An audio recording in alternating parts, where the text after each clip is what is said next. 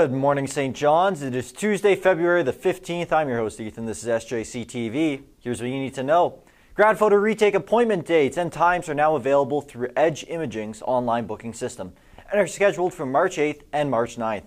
Please note that grad photo proofs can take up to 3 weeks from your original photo date to be mailed out to you.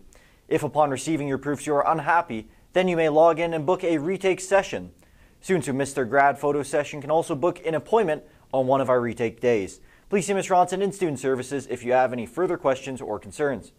Attention potential grads, if you're interested in applying for any of the SJC graduation awards, bursaries, and scholarships, then you must submit your completed application to Student Services by Monday, February 28th at 3 p.m.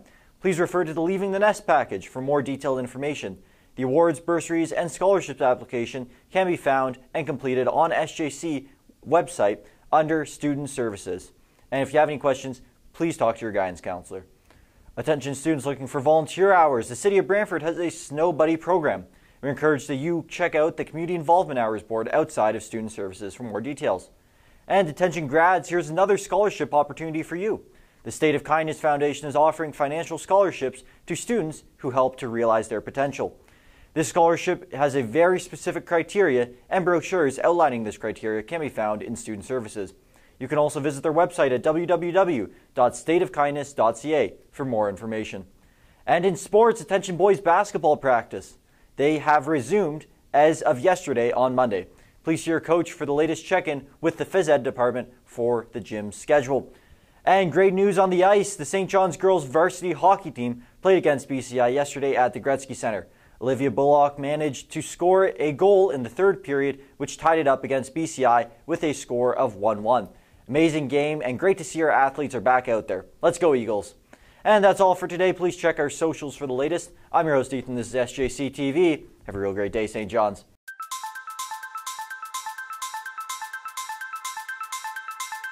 Good morning, grade 12s. Mrs. Ronson here, your grad coordinator. I'm just hopping on to outline the voting procedure for this year's valedictorian. Some of you might not be aware, but last year was the first year we casted our valedictorian votes through an online site, electionbuddy.com.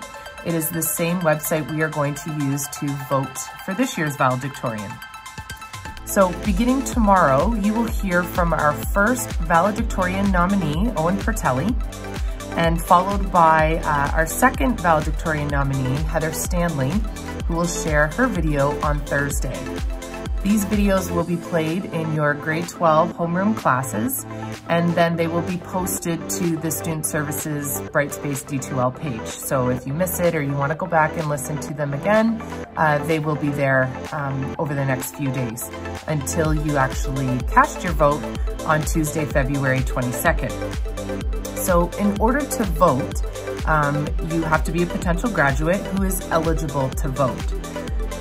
You are an eligible voter if you have indicated on your grad application that you intend to participate in the ceremony in June at the Sanderson Center, and you have paid the associated $80 grad fee with that intent to participate.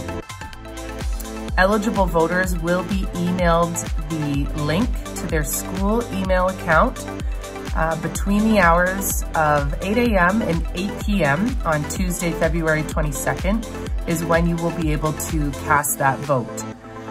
Make sure that if you do not get the link to your inbox, that you are checking the spam or your clutter folder with your school email account. If you have some technical difficulties with the link, or you feel that maybe you are an eligible voter but you did not receive the link, then you need to see myself or Mr. McKinley on Tuesday, February 22nd between the hours of 8 a.m. and 8 p.m.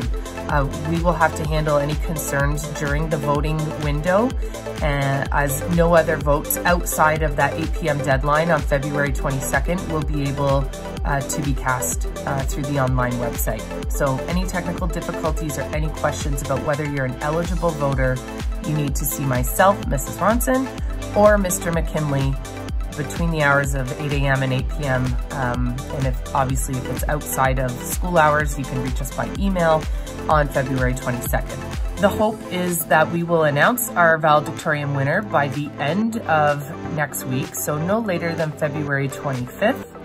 And so at this time, I'd like to wish both of our valedictorian candidates the best of luck.